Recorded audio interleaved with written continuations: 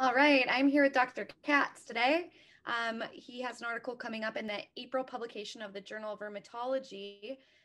Dr. Katz is going to outline his publication and give you a little bit of an overview. And then we're going to dive in a little bit deeper and just ask a few questions on the impact it'll have on the community. So Dr. Katz, could you outline your abstract that you had that's being published in the upcoming journal?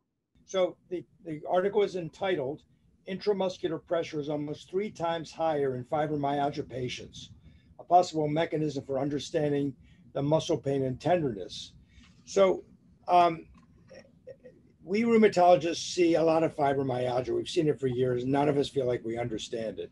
And a lot of the research is focused on the brain, which is obviously playing an important role in terms of pain sensitivity, in terms of central sensitization and whatever. No critique of central mechanisms. But everybody has known for a long time that the pain in fibromyalgia is so widespread, it appears to be muscular. For years, muscle tenderness in different sites, muscle tenderness was a criterion for the diagnosis of fibromyalgia. You have to have so many tender muscles.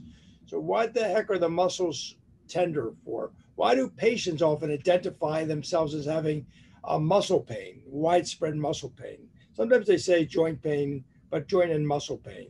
So the muscle. So when you look back at the history of muscle pain in fibromyalgia, you see that years ago, 20, 25 years ago, muscle biopsies were done to understand the muscle tenderness, the muscle pain.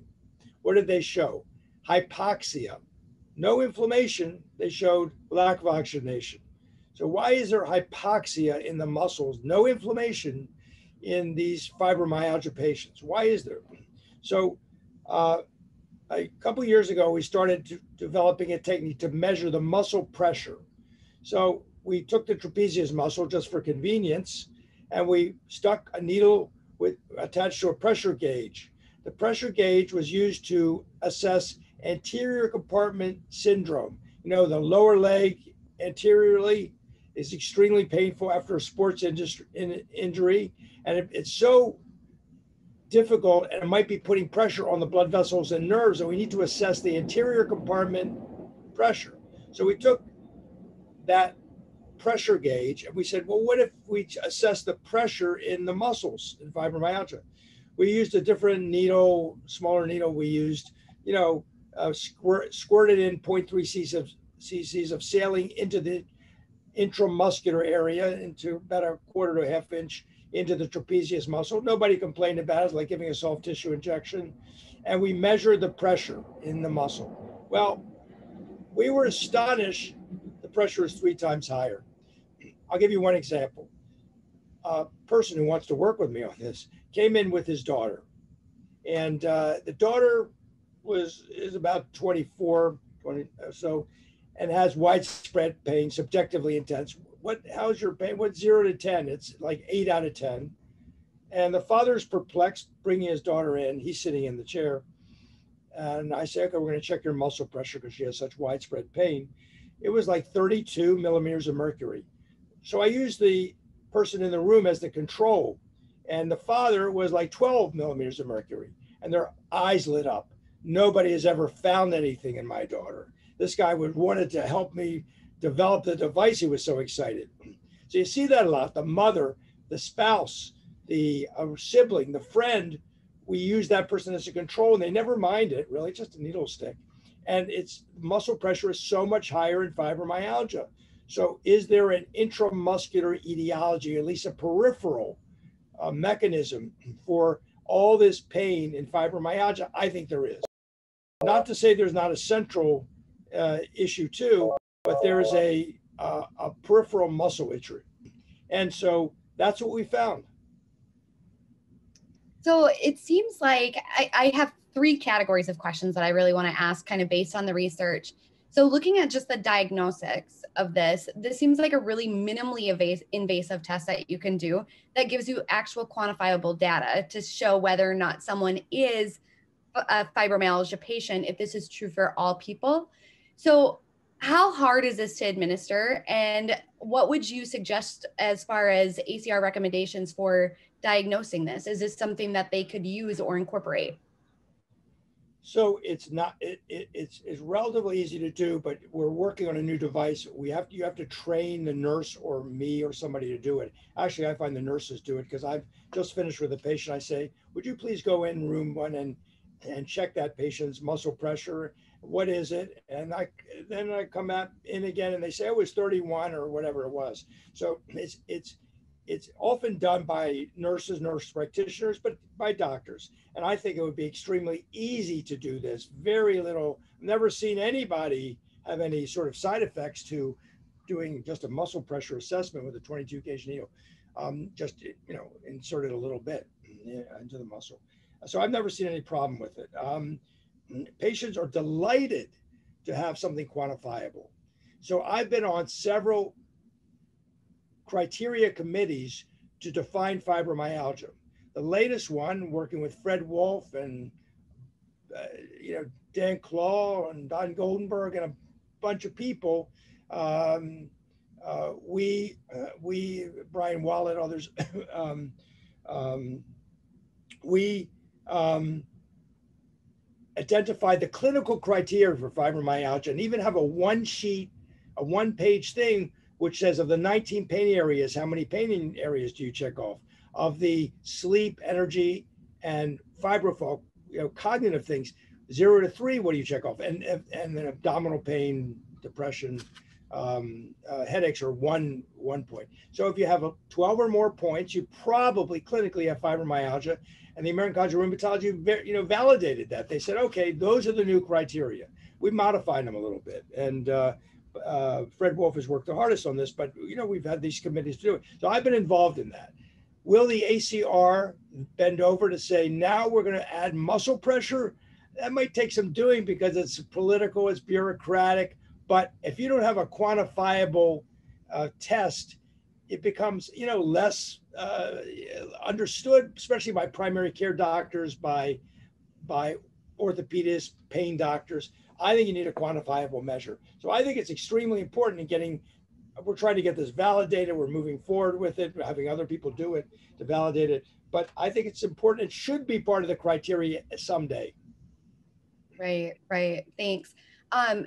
Going kind of along with that, do you think in the much further future, there would be an ability to provide classes on fibromyalgia to determine the actual kind of severity of the disease by patient based on the muscular pressure?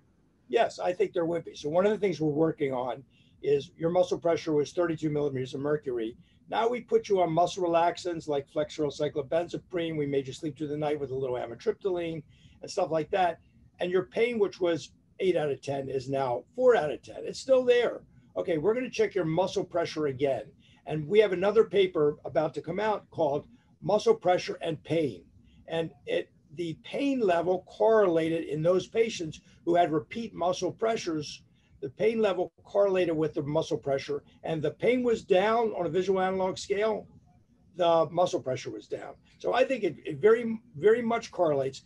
So we're sending in that paper. Will that be validated elsewhere? I don't know. But I think one strategy would be, let's relax the muscles.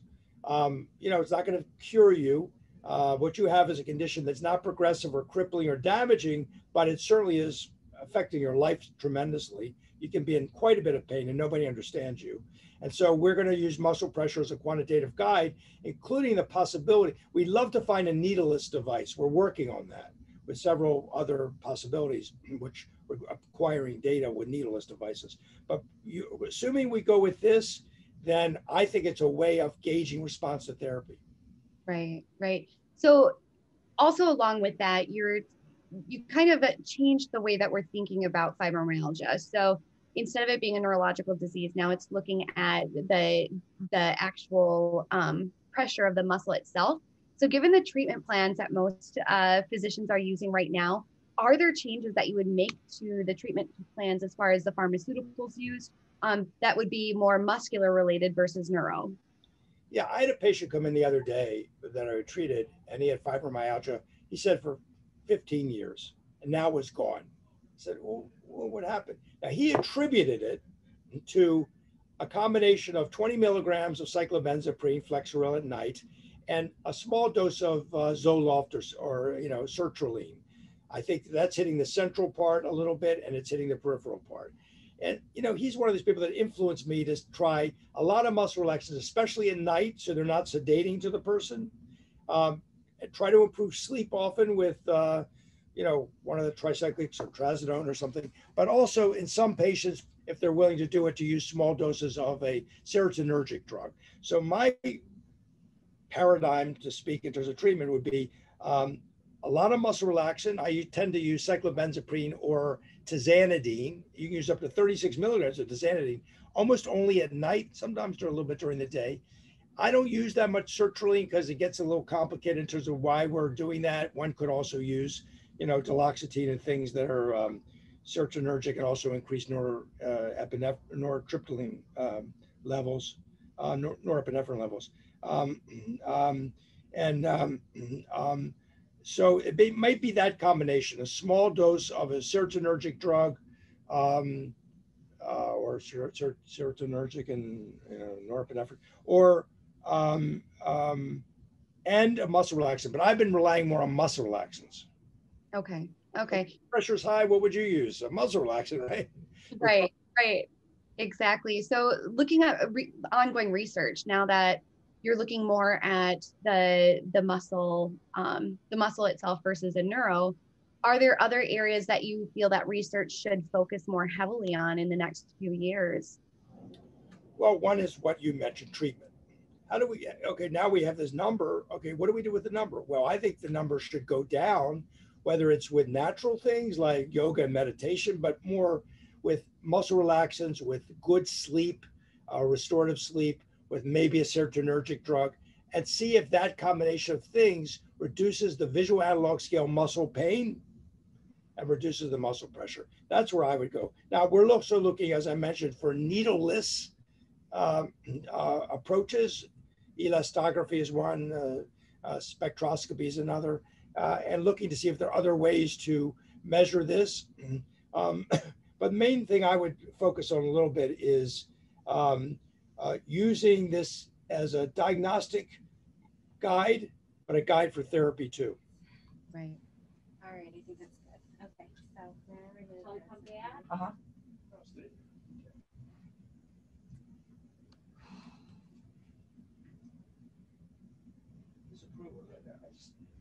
Okay, so I've got my striker device. I've got my 22 gauge. Okay, so my 22 gauge needle, it's already primed with normal saline. So you've got your syringe, diaphragm, and your needle. And what I usually like to do is have the bevel of the needle face my direction before I stick her. And so typically I'll go mid. So I'll go right here. And I'll go in about a quarter to a half inch deep. So I'll turn the device on. All right. At a 45-degree angle. One mistake in the paper is it says 70-degree angle. It's really a 40. We changed to a 45-degree angle, but I haven't discussed it because the paper's already ready to go. But anyway. Okay, all right, here goes 1, 2, and 3. So poke, poke, poke, zero it out, inject my saline. Ooh, you are tight, dear. Okay, 36 is what I got. Now that number went pretty fast though. It started up at like 108 and then it came down pretty fast. It slowed a little bit, like by 38, 36, it paused for like a second, like really quick, and then it dropped again. So you really have to catch it when it drops, because that's the part that's the most difficult, is when you can't catch it when it pauses, even for that short second. So you can, end up getting like a different reading. Deb, was that difficult or not bad? Oh, it's not bad.